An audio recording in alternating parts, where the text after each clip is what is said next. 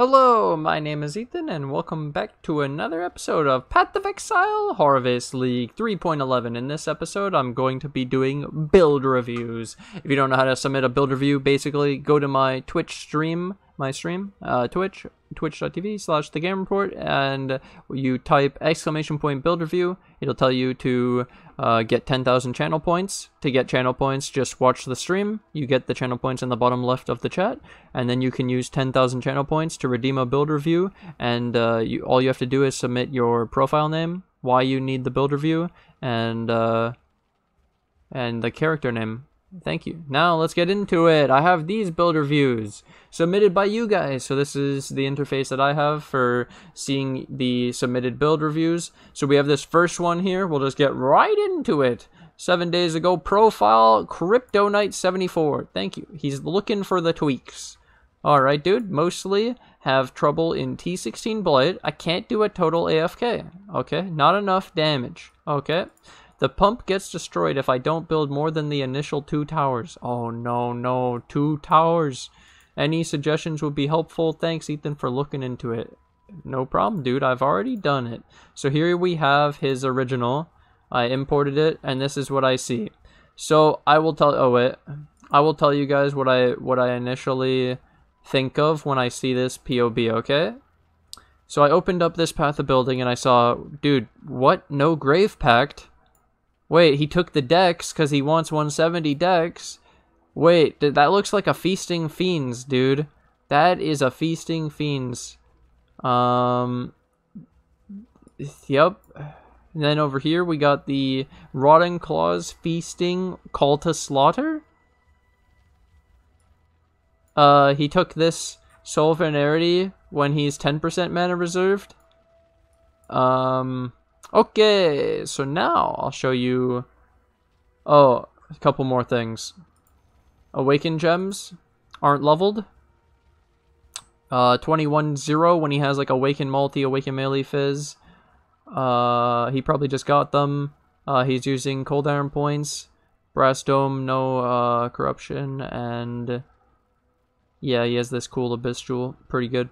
Okay, so now I want to point out that, okay, let me just show you what I did. So this is what my changes are. His damage, I forgot to show. His damage was 1 million on POB. So he has really high damage, technically.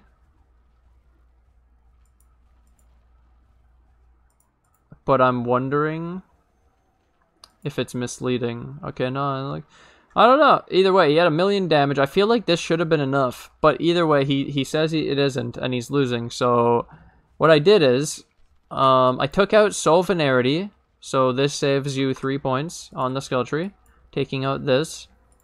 And I also said, look, dude, you don't need 5 points of dex. Like, you don't need the dex. What you do is you lower your phase run and take off the dex.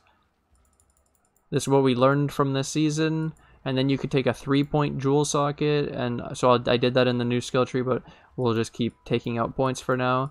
And I also pointed out to myself that he uses the Righteous Army and Redemption, and then his cluster jewels are wrong. So basically what I did is, I chose to pick Grave Pact, and I took this 3-point jewel socket.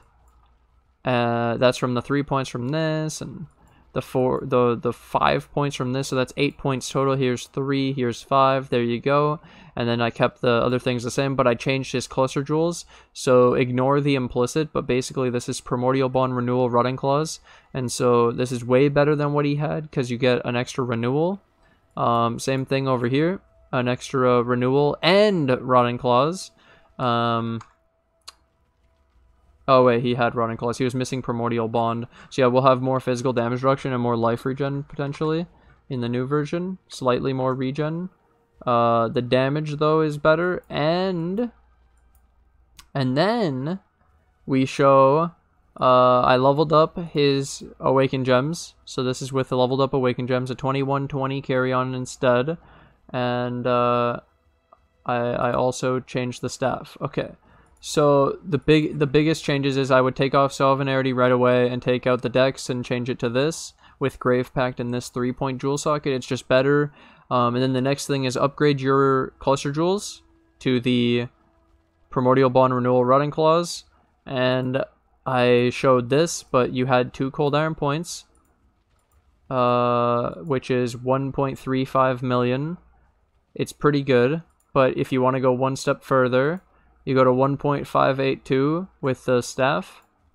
So the staff is my staff for the league. It's the minion double damage, fractured from the temple mod with the +2 all spell skill gems, +3 all physical spell skill gems, 45 fire res, 32 chaos res, and crafted attack and cast speed.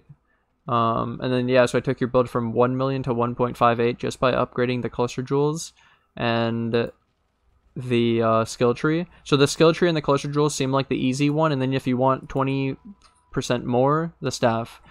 There we go. That's the first build review. Hope you enjoyed, and I'll leave the link to both of them in the description below as the original and the after. Thank you.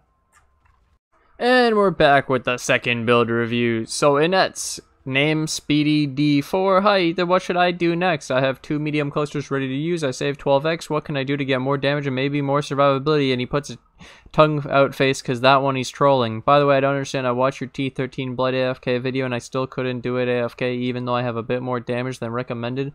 The boss split and destroyed my pump. Thanks in advance. So yeah, that's the hardest boss in Blight.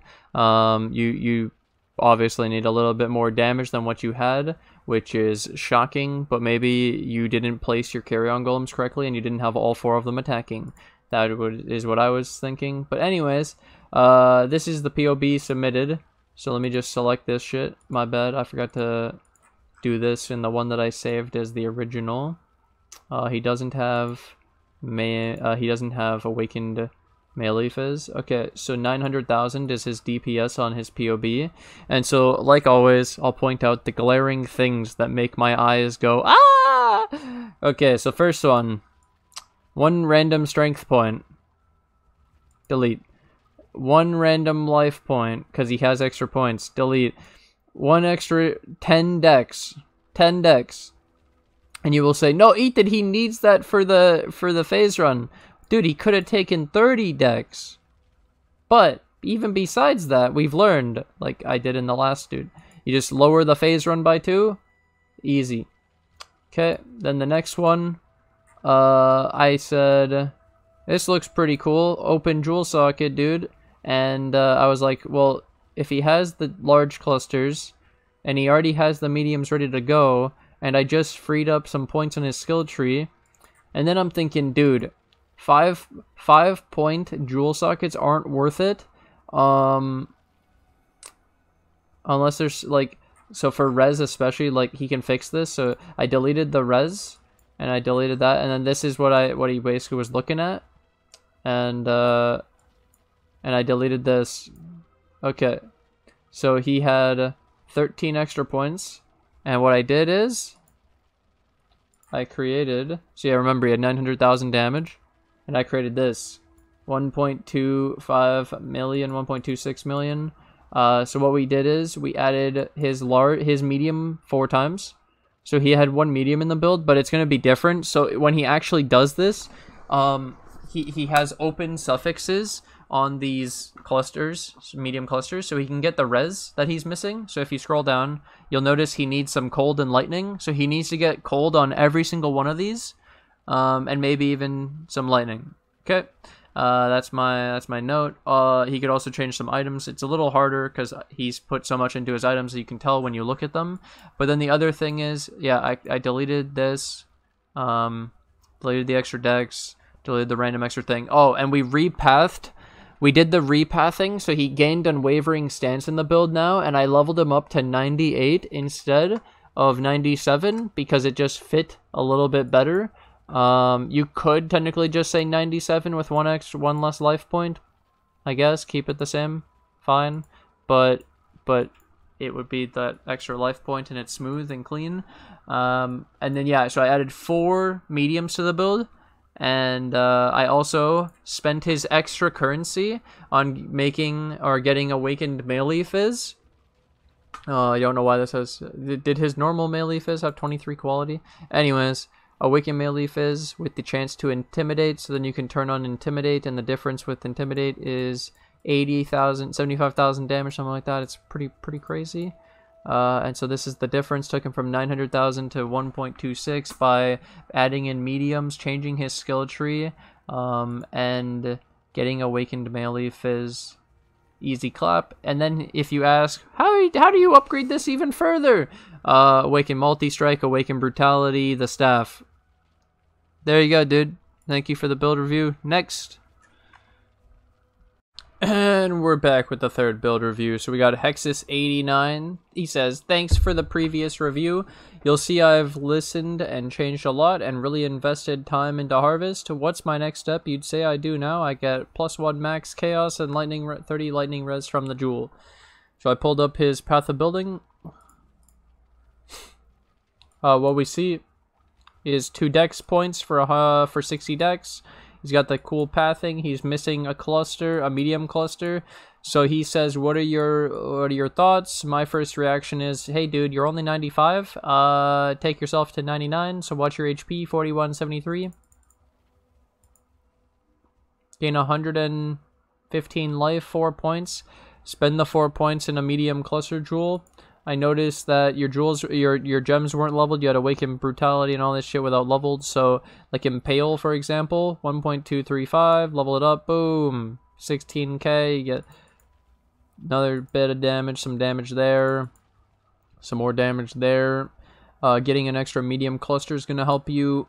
You could use the staff. Okay, so now I'll just show you the actual POB I made. So I got you to 1.637. So what I did is level 99, extra medium cluster jewel, like I said. Skill tree's basically the same though. Kept the extra dex. Doesn't matter to me. I don't care. Then I leveled up your gems. Put the 21 Impale. I leveled up your Awakened Generosity and your Dread Banner. And yeah, I left these alone. I didn't. It's fine. But you should get a 21 Spectre and a 21 Zombies. Why not? And I put in the staff instead of the Cold Iron points as an upgrade. And yeah, you'll be able to fit in the extra medium. And then I was going through your items, and I was like, okay, let me look at this. So, why does he only have 4,288 life with this build? 59 life. 72 life. 75 life. That's pretty good. 68 life. Pretty good. 47. Ouch. And then Taunt Blind, and he's got 21 life. He could get more on it. So he's got some spots to get more life. Like I said, he could go to 99. That's a big improvement. I think it's like the biggest thing he could do is go do pure Chayula Rotas and go level up, because he's just got free skill points waiting to be claimed, and that's easy. And then he can go for the staff, and he can go for these extra levels on his thing. So actually just leveling up pure Chayulas is going to level this shit up, except for the Impale. You have to go buy that, 2120. But thank you, Hexus89, again for the extra build review. Thank you for the kind words of thanking me for the previous review. You did change a lot, and thank you again, man. Hope you enjoyed the build review. My final build review. So SaladDays says here, okay, trying to do this the correct way this time, smiley face. Profile name is Esmoli, thank you. Level 93 Elementalist, PC Harvest League, primarily looking to improve survivability. Also, what should I focus on for my next couple upgrades? 35x. Okay, thank you for the build review submission again. So this is the build, 93 Elementalist. 1,056,000 damage per Carrion and POB, apparently. And so the things I noticed right away is 4% life here, dex, no mediums, 93. So what I immediately thought is we can make this better. So you know me, here we go. Let's just start it off. I deleted Righteous Army, Redemption, and I pathed to get Unwavering Stance for him. I fixed the skill tree so he doesn't have the res jewel socket either. I kept the dex, I don't care. like I said last time. So I removed the res, so he has to make up the res. His res isn't good. But what I did is I got him 4 medium cluster jewels, and then he can get res on the medium cluster jewels. So right now this is chaos and cold, so his cold is 19 over. He doesn't need this, but what I did notice is he asked about survivability. This is the original build, okay? And he said survivability, so let's point at that. SaladDays, you have survivability issues, and it's because you have 46 chaos res. If this is somehow 85, and you get 39 from this gem, then this jewel, then never mind. But I don't think you do. And so if this isn't 85, I'll explain it right now, and I'll explain it for anyone who doesn't know what's going on here. Okay, so give me a second. So you're using a timeless jewel in the build. You may not know. So I'm staring at this red circle right now, and you're running this thing called Zabakwa, Divine Flesh. So what this does is it's a keystone that, so we converted Mind over Matter, which makes 30% of damage taken from mana before life. We convert it into this keystone called Divine Flesh that converts 50% of elemental damage taken to chaos. So when you have 46, you're taking so much chaos damage, and this is horrible. Like, this is why you're so squishy. This explains it. You need, if you're gonna run this jewel, you have to get 85 on the oh wait, this isn't even in the right name. This has to be in the name of Zabakwa. What do you have? Wait, what's a Ahuana? You have a Mortal Ambition. Let's look at what this is. This is what he's running, which disables both energy shield recharge and regeneration rate, and makes it degenerate by 5% each second, while causing Life Leech to recover energy shield when on full life. So this is that new one, right? That's useless. So you want to be running the correct one. So to get this, it has to be in the name of Zabakwa, and then you get Divine Flesh, and then your Chaos Res really matters. So you literally don't have one of the survivability packages in the build. You're running some random troll shit, and you're running a random wrong Glorious Vanity. I hope this really helps you, dude. I know it will. So that's the difference on the survivability. And then I took it one step further. I said, well, while I'm at it, you know, you should probably get these medium clusters in the build. So this is how you would do it. You could get some more Chaos Res from the medium clusters. You change the skill tree, get the res through the clusters maybe, and through items. I also was looking through your items, and I noticed this doesn't have a craft, so you could remove like crit, and then you can craft something, and it's really easy. You don't need the socketed attacks to have crit. This one, nice, pretty nice, nice. Rawhide boots, I noticed you could roll the lightning res higher, and then you could also craft a different one, like fire and chaos, for example, and that would cap you, or cold chaos. Here you have pretty low fire, cold, chaos, and also this could have life. So if you made a new one and didn't hit mana, and then you were able to craft life or add life, this is pretty good. Nothing to say. This is 15 chaos. It could be pretty. It could be better, and then yeah, could be better. And this is pretty nice. I like what you've done. I forgot to mention in the last build that I changed his flask because he didn't have flask. But pretty much those were the only big changes, and I changed, I think, your after doing the medium cluster jewels to the build and the skill tree change, I was going through your Harmony Eminence, and this is the balance of Harmony and Eminences. And just in case for anyone watching, the priority on the Harmonies is 20% increased golem damage. The priority on the Eminence is 20% attack speed. Hope that helps. Hope that clarifies. But overall, then you end up with 1.3 compared to 1,050,000, and you have less life, but then the end goal is that you actually, after watching this guide, you'll be running the correct build. You'll go get a Zabakwa Glorious Vanity, or you could Divine Orb this until it turns into a In the Name of Zabakwa, and then it'll make Divine Flesh, and then your build will actually work when you have 85 Chaos. Make sure you have 85 Chaos, make sure to cap your reses. I hope this could help you. Hope this was exactly what you were looking for, dude. I know this is going to make a huge difference. It's almost like you weren't even using the Glorious Vanity, so now it's going to feel amazing. Thank you guys for all the support. Thank you guys for watching. I can't do this without you guys. I'm going to take this opportunity to thank my Patreon and my YouTube members who financially support the channel. Thank you guys for all the support. I can't do this without you guys, and thank you to anyone new who joins the Patreon and the YouTube members today, and I'll see you guys in the next episode. Bye! I just need to add this in here. I was trying to save another POB, and then they made it. Look at this error: creating paste, bad API request, post limit maximum paste per 24 hours reach. Oh god. Well,